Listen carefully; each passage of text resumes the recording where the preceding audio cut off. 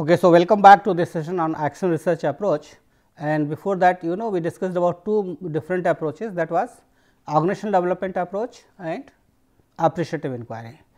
In organizational development approach, what we do? We use social science techniques, bring about certain behavioral interventions for a planned change at three level, that is organizational level, group level and individual level. In appreciative inquiry, adopt a different approach altogether, right. That is where we try to realize or envision the future based upon your strength, right. And then the inquiry is based upon more positive approach, and that is why we talked about the positive core, which basically relates to what you call developing a more positive image, acting more positively, right. And then based on this we collaborate with each other to bring about a change that is envisioned for the future. Now, when we are talking about action research approach, it is entirely different. In action research approach is a more practical and pragmatic, as I told you.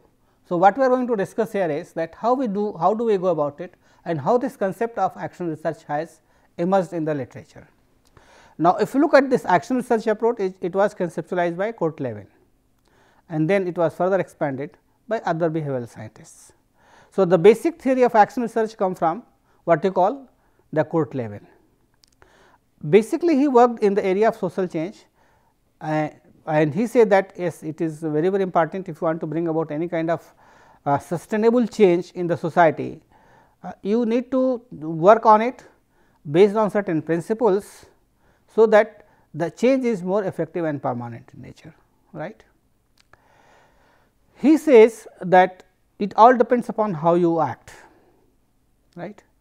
So, the basic emphasis on this action research approach is on action. So, he says that the motivation to change is related to whether you are going to act upon the change or not, right. So, here the emphasis is upon the action, right. For example, if you are active, then you take decisions. If you are not acting, then you are not going to take decisions, right. So, if people are acting, they are taking decisions, then they are definitely going to adopt new ways, but if you are not active, then you will not be able to take decisions. Then how will you go and adopt new ways of thinking, behaving, and bringing about any kind of change, right. So, he says that there are a set of steps that we follow when we think about bringing about a change in the organization, right. And for that he says that it is more social approach to bringing about a change in the organization, right. And he also suggested that there are certain steps, right, and it is again cyclical in nature, and he says that these steps include planning. First you plan about what kind of change you want to bring, then you act upon that, and then you see what is the result or outcome of that particular action, right. So, it appears to be more practical in the sense, suppose you want to say that okay, we need to plan about something, that say you want to plan to change the structure of the organization, right. The moment you say that you want to plan about changing the structure of the organization, then what you do? You are going to act upon it, right. But before you act, you should be more rational and decide how do we go about acting, so that we are able to restructure the organization, right. And then see what happens, whether after restructuring the organization there is significant improvement in the performance or not, whether there is a better relationship between the people or not, what happens to the integration and coordination among people across levels in the hierarchy, and also horizontally across various departments, whether things have improved or not. So, if it has improved, it means that you have acted properly, and the result of this action is more affirmative or positive in nature, right. Now, if you look at this action research approach, so where we go about plan, act, and then see the outcome, Lehman basically suggests a model which is very common and everybody is basically understands this, is he talks about three different stages. The first stage is known as unphasing, right. The second stage is known as changing or moving, and the third stage is known as rephrasing, right. So, the first stage is that is where you are going to plan, right. It means that is where you are going to unphrase, right.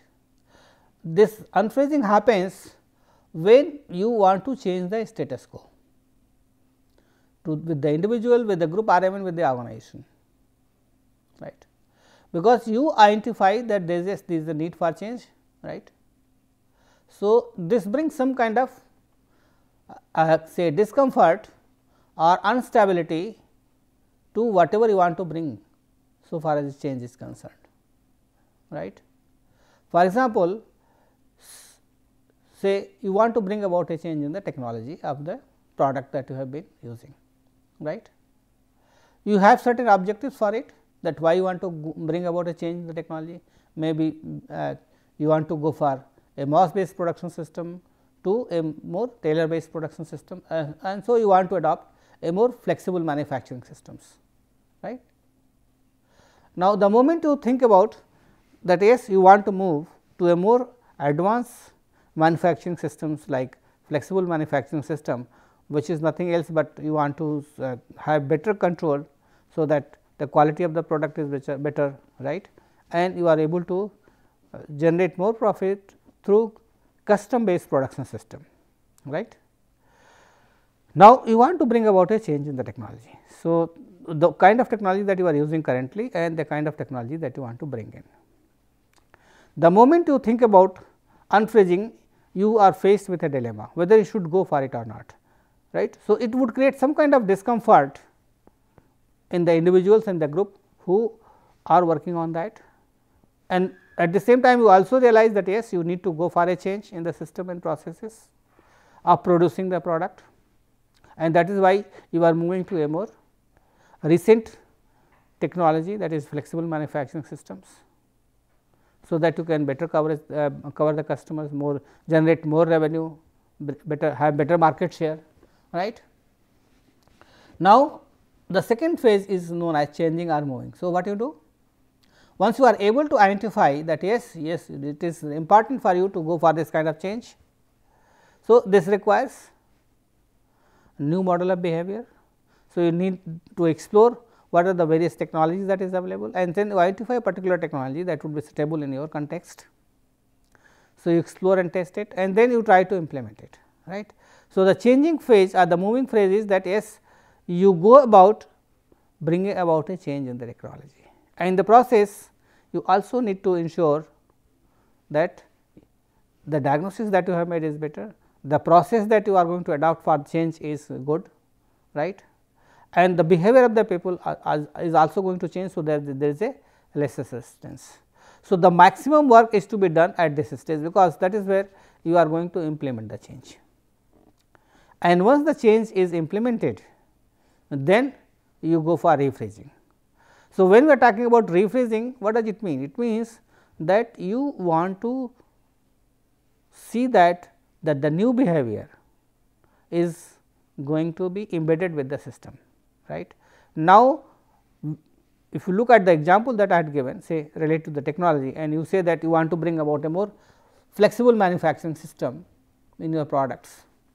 So, now this flexible manufacturing system is embedded with the system, it is a part of the organization, and people have started working to produce results. It means that you have adopted the system of new technology, right. So, if you look at this Contd model, this action research model, it talks about starting with unphrasing, right, then go about a change, and then finally rephrasing. It means that the change gets institutionalized, established, and become a part of the organization, right. Maybe again after some time you start questioning the kind of technology that you have. So, again you start the same process, whether there is a need to bring about a new system or the new technology, then again you bring about a change, and then again you rephrase it, right. So, this is a more generic model which Levin has proposed, and that is where you need to act upon it to ensure that the change is brought in and it gets institutionalized and become a part of the organization. Now, with this assumption we move further and see what actually happens in the action research approach. So, what is done, right? what does it involve? Identifying the facts to start with and then experimenting with that, because that is what actually you do in action research. So, to start with, what you do? You go for observation, what is happening currently, right. Say for example, the kind of technology that you are using, whether it is giving desired results in terms of the volumes, in terms of technology, in terms of efficiency or not, right. So, you go for observations, then at the next stage you develop certain hypotheses that if this technology is brought, then what will happen. So, you develop certain hypothesis that if you bring a flexible manufacturing system, it would affect your production, right. So, you will be able to produce different kind of products using the same technology or the same platform, this flexible manufacturing system, which is going to satisfy a variety of customers. So, that is where you are going to establish a cause effect relationship, right. And then you see that what kind of interventions would be required. Interventions in this sense that how you are going to bring about a change in the behavior of the people, so that people are going to accept this kind of thing and they are trained and able to manage this kind of change, right. So, once you have been able to develop a hypothesis that if you are going to bring about a change, then what would be its outcome, right. So, you need to establish a cause effect relationship. Let us take another example, right, say from an academic institution, right. So, you say that okay, if you are going to develop your R&D system, right, where you are going to bring more effective machines, right, for analysis and experimentation, then it would result in more patents, more publications from the faculty. So, publications and patents are a result of more investments in R&D, right, bring say machines. So, you say that okay, if you are going to invest more, it would result in better publications, more products or patents you can say. So, that is where you try to establish a cause and effect relationship between the two. And then in order to establish or prove this hypothesis or test this hypothesis, what you need to do is you need to invest in R&D systems, so that it helps people to be more productive, right. Then taking action, actually bringing about a change. It means that now you have decided that yes, in order to prove your hypothesis in terms of cause effect relationship, you are going to install a more convenient say system, or what you call a in terms of technology a more flexible manufacturing systems, or a new machine in the laboratory, right. So, this is related to action part. And then once you have taken this action, the next is looking into the effect, what is the outcome, right. Whether flexible manufacturing system has been able to prove its worth in terms of outcome or not. How many type of a variety of products you have been able to produce, what happens to the quality of the product, right. What happens to the satisfaction of the customers with the products that you have been able to produce using the flexible manufacturing system, right. So, if you find that there is a significant improvement in the revenue that you have been able to generate because of the variety of products which you have been able to offer the customers. So, you are able to establish a better relationship, or you can say yes, this has been possible because we have been able to bring about a change in the technology. So, you are able to establish a cause effect relationship, right. So, this is how the action research goes about. Moving further, what we are going to discuss is the process or the various characteristics. Look at the various characteristics, right. So, here you focus on more on practical issues, right. It means yes, you are really interested in experimentation, or observation and you want to go about it. Then at the next stage is iterative cycle. It is a cyclical process through where you are going to plan, act and then reflect. It means that you plan the activities you want to go about in terms of change, you act on that and then see what happens, whether you are able to establish the cause effect relationship or not. For example, say when I say that you want to bring about a more flexible manufacturing system for products, right, you have brought in, what is the outcome?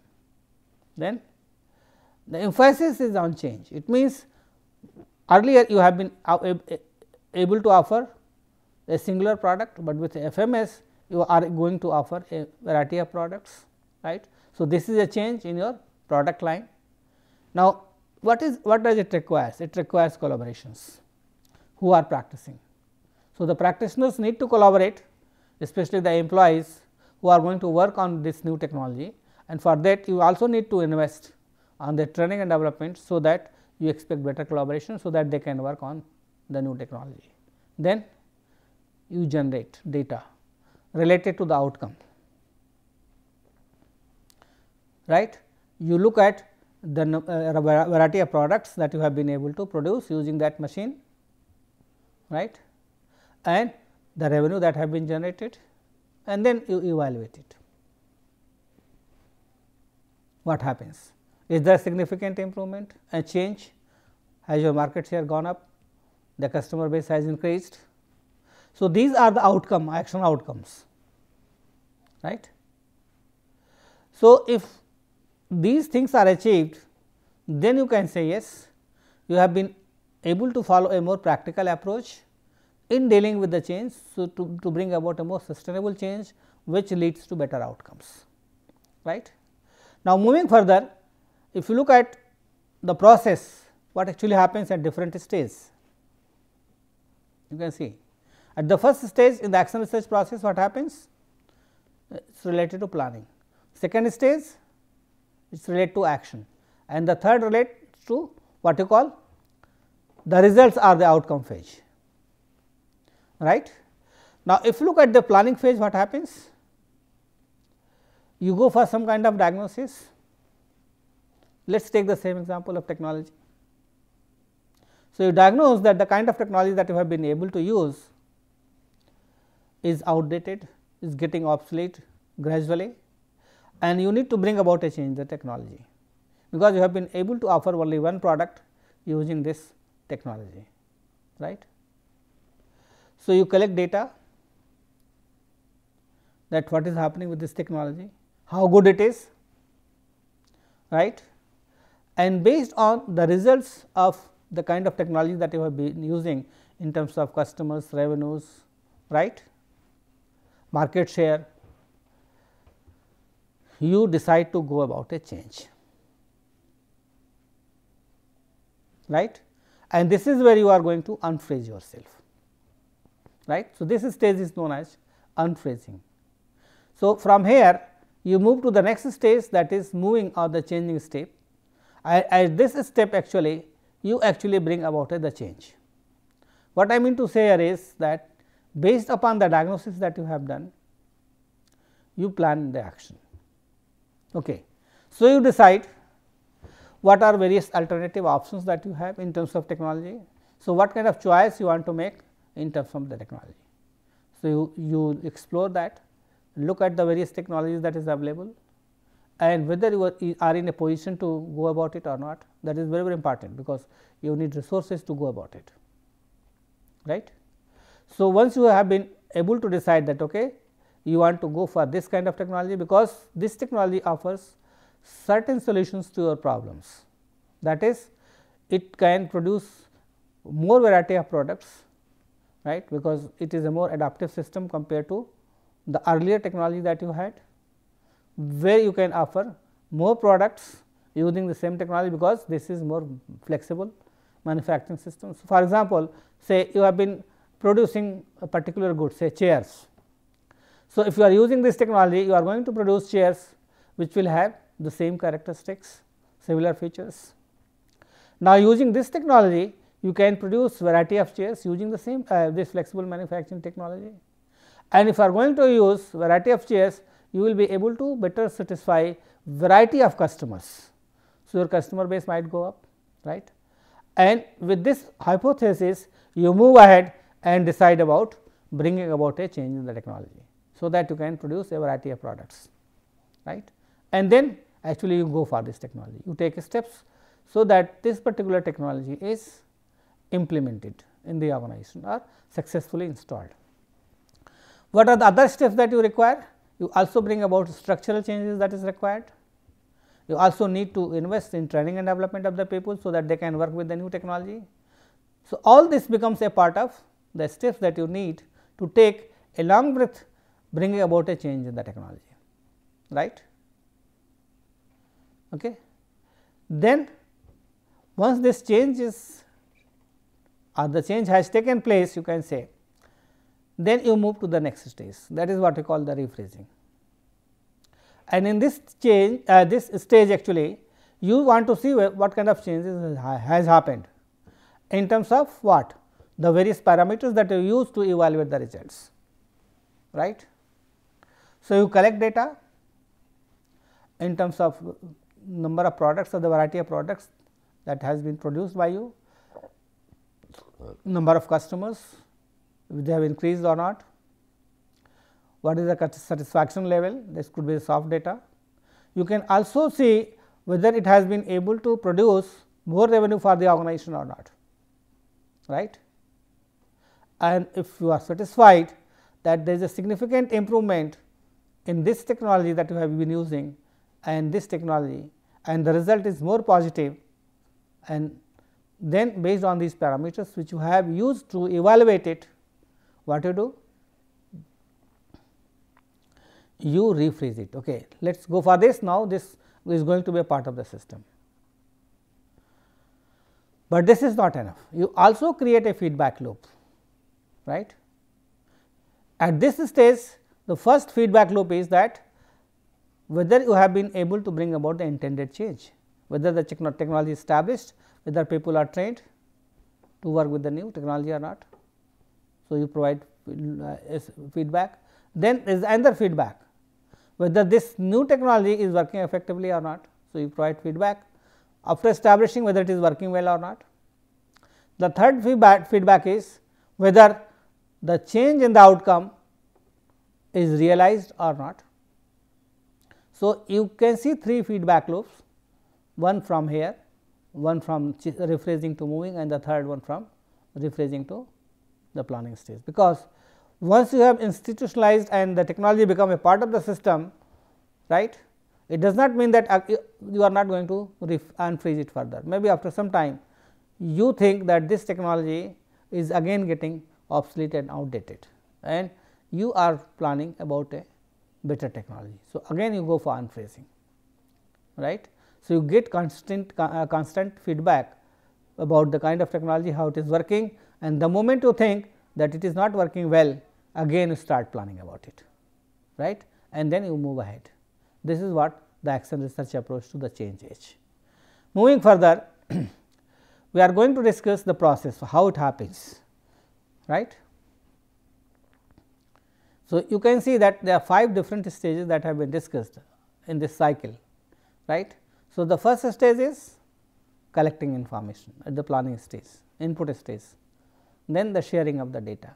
You share the data, that how the system is working, then you work on this data to generate hypothesis about the cause and effect relationship. So, the first stage what actually happens, you collect data, right, at this is the stage. So, this is the cyclical process, right, depending upon the need. So, the moment you decide that yes, there is a need to bring about a change in the technology, the cyclical process starts. It starts collecting about the data about the current technology, share this data, work on it, and based on this basically you plan that okay, you want to go for a new technology, and then the next stage is that you act, right. Now, when we say that you are going to act, it is based on the analysis that you have made about the current state, that input state. The act state actually you want to bring about a change, right. And again here again you are going to see what happens. The act stage to the next stage, what you do? Again you go through the same stage. Once you have acted, I implemented the technology, new technology, then you collect the data about the change that is happening in terms of with the variety of products, customer base, market share, revenue, whatever parameters you have used. Share the data and then you compare this with this one. So, this will help you to realize whether there is a significant improvement or not, and if it is not, then you need to go about revising your plan, because you find if there is no change or there is no significant improvement in the customer base, though you have been able to offer a variety of products, there is no change in the market share, no change in the revenue generation, then what is the point of bringing about this new technology? You have invested lot of money, but it is not useful, right. So, you need to revise your plan and then act upon it. So, it is a cyclical process which goes on. Based on feedback, you need to act and decide whether there is a significant improvement or not, based on the change that you want to bring, right. And if you find that yes, there is a significant improvement, then you do not need to go and revise, right. You act upon it and go for institutionalizing that, so that it becomes a part of the system, right. So, this is the process that we have discussed now. We are moving further to discuss one approach, which is basically a very useful approach, and it is used as a tool for bringing about the change. It is like a canoe, okay. It is a blueprint for making more dynamic changes in the organization. So, if you look at this, it represents the opening phase and the body of the meeting and the closing down phase, right. So, if you want to bring about change, then how do you go about it? First is the welcome stage, connect to each other and tasks, then discover where we are, then get the dreams, decide what you want to do, act, and then attend to the end. So, in this process when you go about planning, it is very important, right. So, to start with, you have to start by making people feel welcome. So, pay attention to those who are going to be a part of this, right.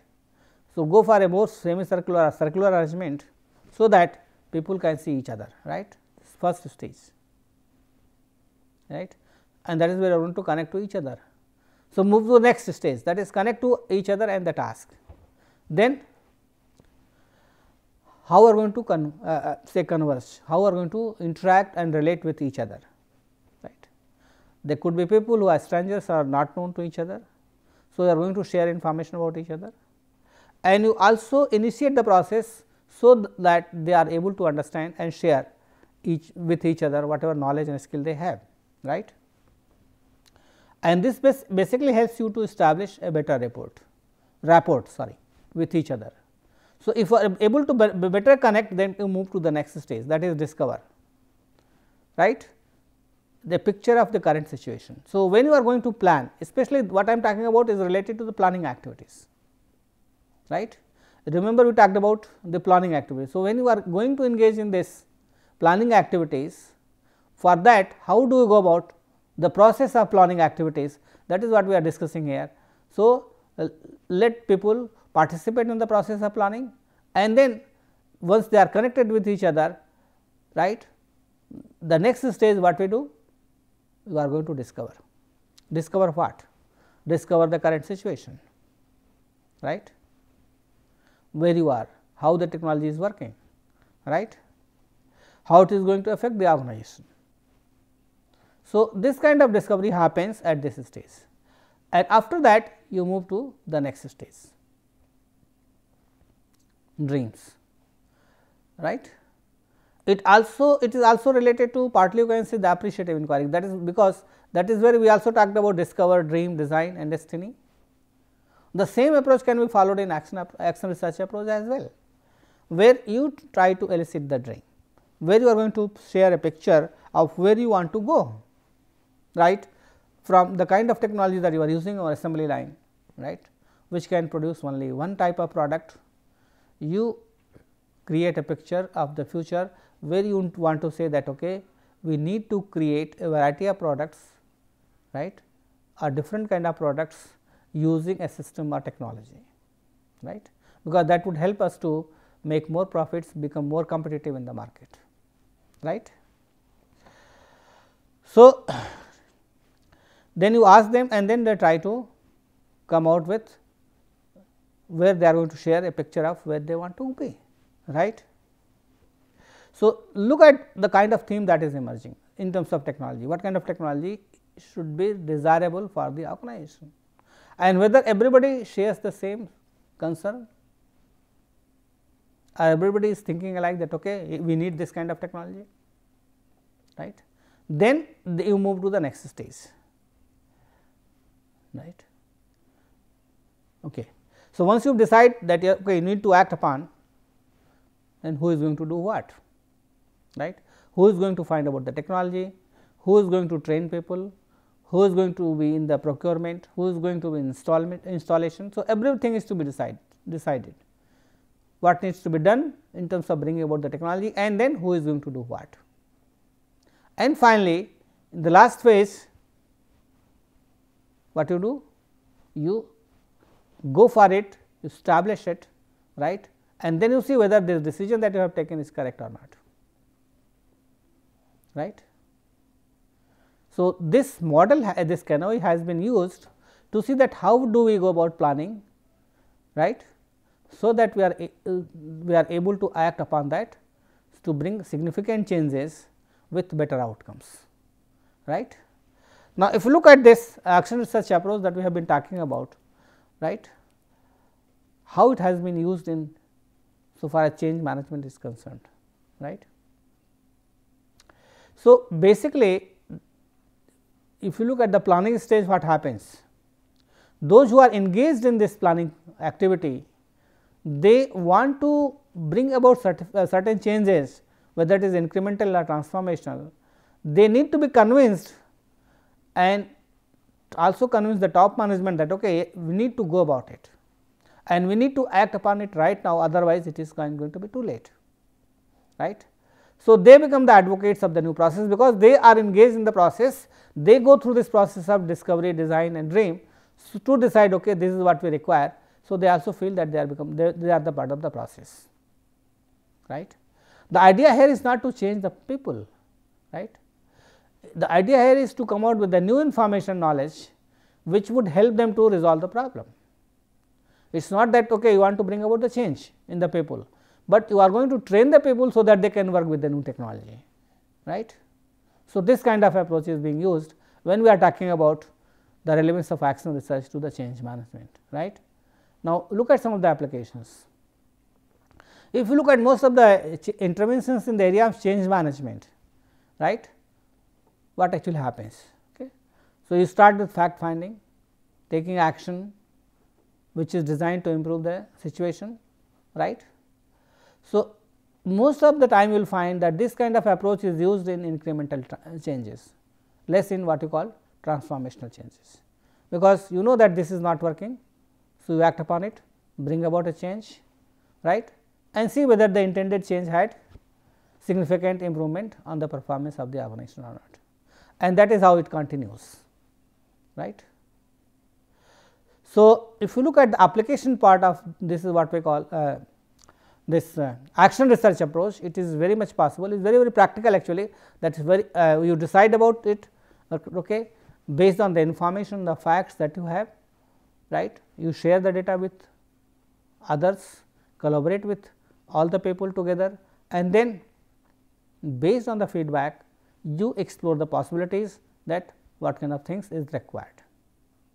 The same thing can be said about the say structure. Now, you know that your structure is not efficient in terms of say coordination and integration that is required by the organization to facilitate effective performance. Now, what needs to be done in this case? You need to go for restructuring. Now, if you go for restructuring and if you have a say function based structure, now whether you should move to a product based structure, division based structure, a matrix structure, or altogether become a more horizontal organization of lateral system. So, there are a variety of options that is available for restructuring, right. So, at the discovery stage, basically at the first stage you see that what are the drawbacks of the functional structure, why it is not working, and then what kind of structure you think would better work in your organization given the context and situation in which you are working. Then you explore the possibilities and then you pin your hopes on one particular structure you think would be better, and see that there is a consensus that everybody is sharing the same kind of picture related to the restructure. So, you decide okay, let us go for a matrix structure, because that is how we will be able to optimize the resources and to make the organization more effective, right. Now, the moment you decide that okay, from flatter structure from a functional structure you move to a more matrix structure, how it is going to help the organization, right. So, what you build upon that structure and see what happens in terms of relationship, in terms of authority, in terms of the outcome, right, that you have thought of, right, products, services, whatever you are offering, and see whether the relationship has improved vertically and horizontally the moment you move to a more say matrix structure. So, if it has happened, then you make it a part of your organization and announce that okay, now we are going to have a matrix structure for this organization, it is going to be institutionalized and become a part of the system. Maybe after some time you realize that this system is not working, so again you go for a change, right. So, it is a cyclical process. So, act upon it, plan, act, and then look at the result. So, it is basically based on the idea of what you call unphrasing, moving and rephrasing, right. So, with this we are going to close this. Thank you very much.